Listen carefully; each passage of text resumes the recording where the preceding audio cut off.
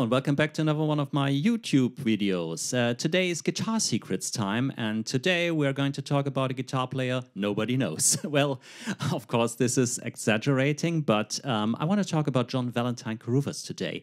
And most of you folks will probably guess now, who the hell is John Valentine Carruthers? Well, first of all, John Valentine Carruthers was an excellent guitar player. He played for Clock DVA in the early 80s, but I got aware of him when he joined Siouxsie and the Banshees as a replacement for Robert Smith mid-80s, 1985-1986, and proceeded to record 2 albums with them, the first being Tinderbox and the second one being Through the Looking Glass, a collection of cover songs in 1987. Actually, this record, Tinderbox, released in 1986 and featuring the hit single Cities in Dust, was the first Siouxsie album I ever bought. I bought it a few years later, and I was instantly fascinated by all of the music and the guitar playing in special. So the first guitar player for Siouxsie and the Banshees I got to know was John Valentine Carruthers. He, of course, was always overshadowed by the 2 men who played guitar in that band before him, the ever so brilliant John McGeoch. I did a video on him, and the also brilliant Robert Smith, who is most famous for his work with The Cure. So I'm going to close the triplet today and talk about John Valentine Carruthers' contribution to Siouxsie and the Banshees, and I'm going to talk about his contribution on Tinderbox exclusively, because there his guitar playing really shines. The other album he did is a collection of cover songs, and it's more synthesizer-heavy music. It's also brilliant. You should definitely check that out as well. This is really, really good guitar playing, and it has been overlooked for a long time now, and I want to do some justice to the brilliant guitar playing of John Valentine Carruthers. So let's get going. The album kicks off with a brilliant song. It's got a brilliant opener, and it instantly caught my attention when I listened to the record back in the day. The song's called Candyman, and after a short intro, John goes into a main riff, which shows a lot about his contribution to Siouxsie and the Banshees. Of course, John orientated himself after the things John McGeoch did, but he also threw in his own little spice, and, well, for post-punk music, the music on Tinderbox is relatively fast. A lot of the songs exceed 140 beats per minute, and Candyman even clocks in at 155 beats per minute, so it's a very upbeat song, and John has got this very brilliant riff.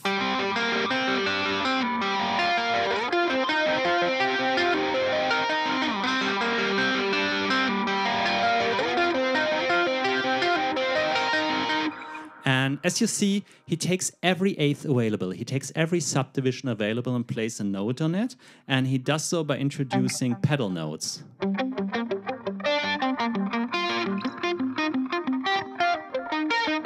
And here you can see the tone he sets for the rest of the song, because in the chorus he does something similar.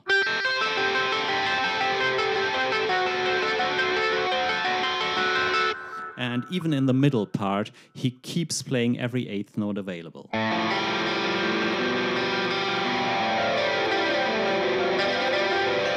And at the end, he even, well, tops that by ascending on the scale.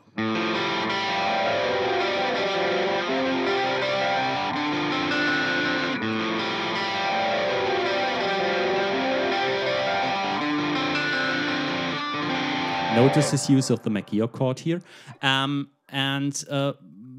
playing it that way, he creates kind of a breathless atmosphere by this very fast picking, and not a lot of post-punk guitar players did that. It's not the shreddy, fast picking which was so popular in the mid-80s. It's kind of chord arpeggios he plays, but nevertheless, this is typical of his playing on Tinderbox. The second thing which struck me when I listened to the record again a few days ago was a rhythmic thing in John's playing. He employs groups of 3 a lot. So he groups 3 notes together, and of course if you play against a 4/4 backbeat, which he does for the entire album, that creates a movement in the bars. And if you take, say, 2 bars of 4/4, you've got 16 eighth notes you can accentuate or not. And if you decide to use group of 3s, there are 2 ways people usually do that. Either they put the groups of 3 up front or at the end, creating rhythms like these. Here the groups of 3 would be up front, and here they would be at the back. If we now listen to the chorus of Candyman, which goes like this.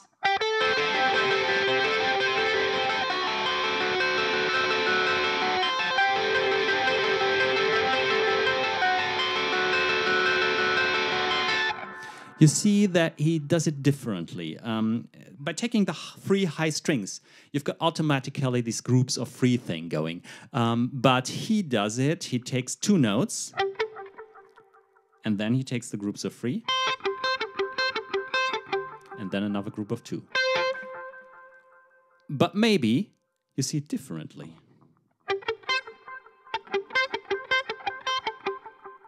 Yeah, you can also view it that way.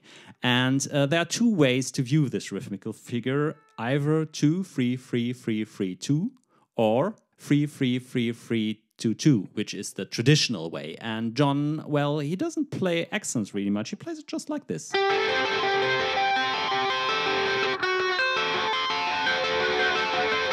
And let's you, the hearer, decide. That is very clever. He also goes on to play groups of 3 in the sweetest chill, which is entirely constructed on groups of 3.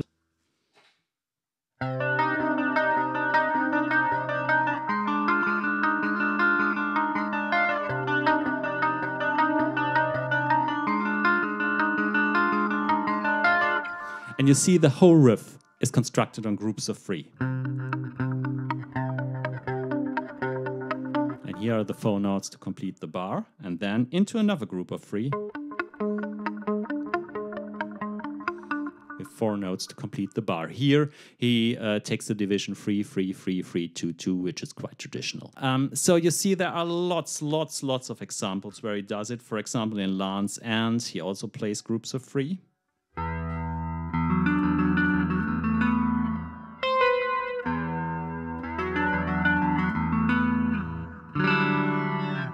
Yeah, and you can see little riffs all over the records where he groups 3 notes together to create that kind of movement in the bar.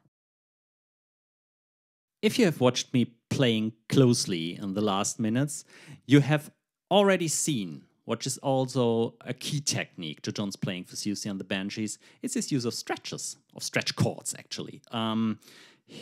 It's very obvious in the sweetest chill, where he goes to fret a C minor at 9 chord, yeah, by stretching here from here, and goes then over to, which is technically also a stretch, yeah. There are more stretches on the album. The aforementioned chorus for Candyman is a stretch.